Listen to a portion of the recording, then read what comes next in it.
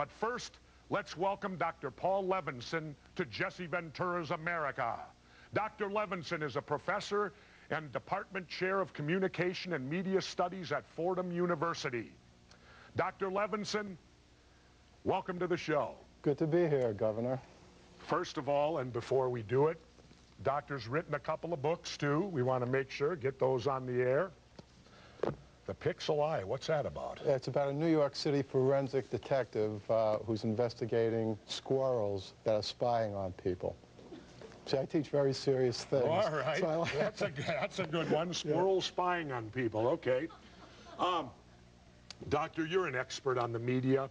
Are we truly getting good stories today? I mean, when the media sells us and you pick up or you watch the evening news and all you see are Kobe Bryant, and the thing that I dislike about it is it's all speculation.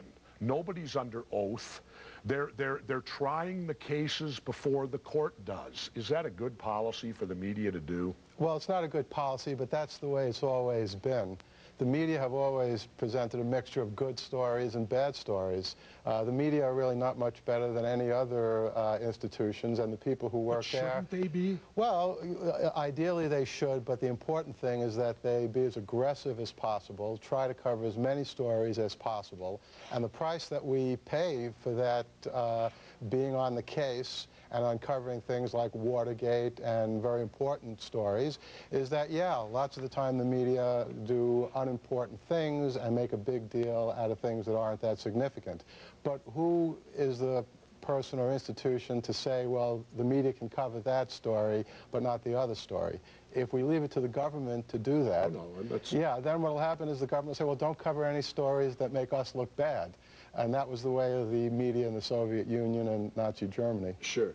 Isn't it true, though, that most so-called news today is created by the media, a lot of it? Well, again, that was always the case, and you know, the media, the problem is they're on 24 hours, 7 days a week in terms of cable shows. Newspapers always had to put out at least one edition a day. Years ago, sometimes 2, 3 editions. So you need material to fill up that space and to fill up those pages. And so again, sometimes they tend to stoke stories along.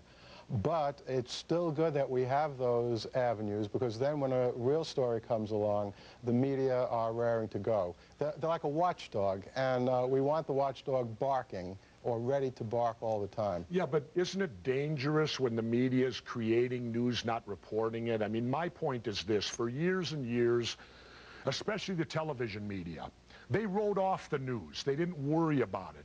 They didn't worry if it lost money, because they felt it was their obligation to report facts to the public.